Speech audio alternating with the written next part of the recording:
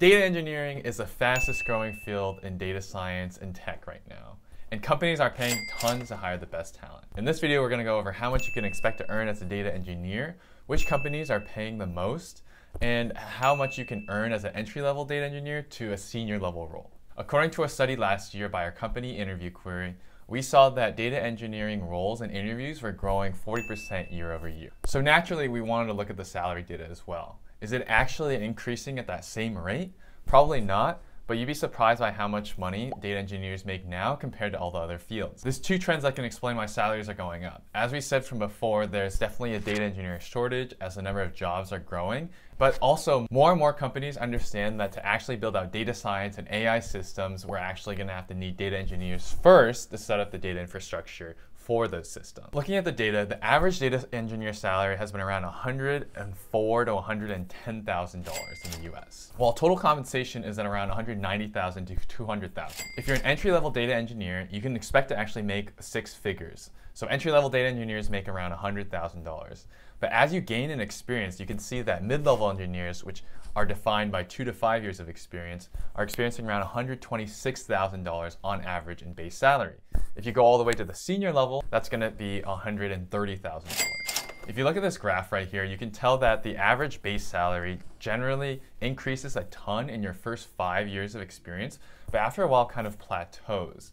And that's where you see more of the money coming from total compensation from these bigger tech companies like Uber, Google, Lyft, all of these that basically pay a lot in terms of their actual stock. But as we know from 2022, when salaries have gone down because of the fact that a lot of these stock markets and stock prices have gone down as well. And so our total compensations have decreased overall. But that doesn't mean data engineer isn't growing in popularity right now. Just because total compensation salaries have gone down doesn't mean that the job market isn't still strong for data engineers and salaries are still high. If we look at data engineer salaries compared to data scientists over the past 8 years, we can see that data engineer salaries have actually gone up by 40% since 2015.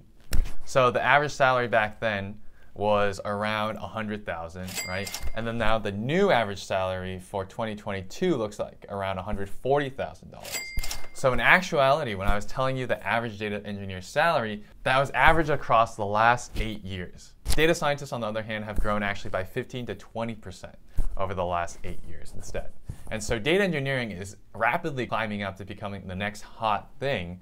But what do you actually have to do to obtain these new high salary numbers? Generally, we know from the interview process for a data engineer, most data engineers have to know SQL, coding, leak code, algorithms, types of problems, and then also some data architecture. And the more senior you are, the more that you're going to be tested in data architecture and the more valuable those skills become.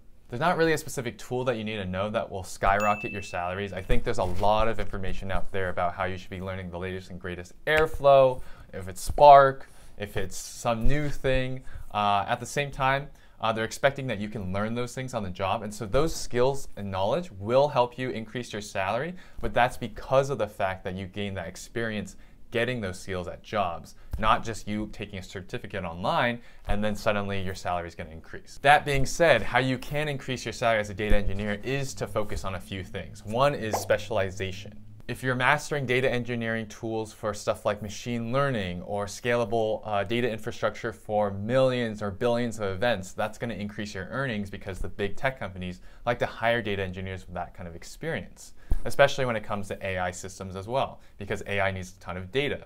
And so if you can have that experience in terms of scaling out to billions of events or tables and dealing with that size of data, then you're definitely going to increase your overall potential salary. Another way to increase your salary overall is to look at management. So data engineering career path, obviously there's an IC route where you can increase your skill set and your salary by going up the different individual contributor levels. The last way that you can actually increase your earnings is just to jump ship as a data engineer to a different company. And this is a pretty common way for anyone to actually increase their earnings, especially in a field like data engineering where the role is so hot and the salary keeps on going up. This is a great segue into our next bit on the top companies that pay data engineers the most. If you check out this graph over here, you'll see that Netflix, Airbnb, Stitch Fix, TikTok, DoorDash, these are the companies that pay data engineers the most amount of money, probably in the top 1%.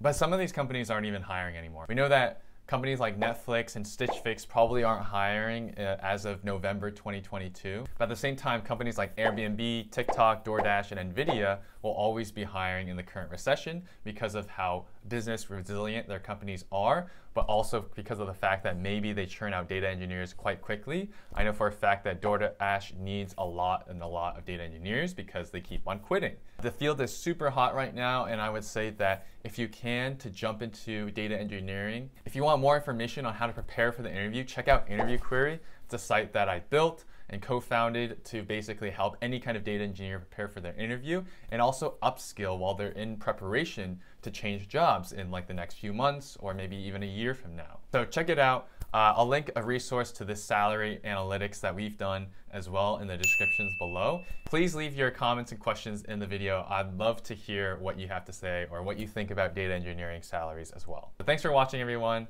I'm Jay, and I'll see you guys later.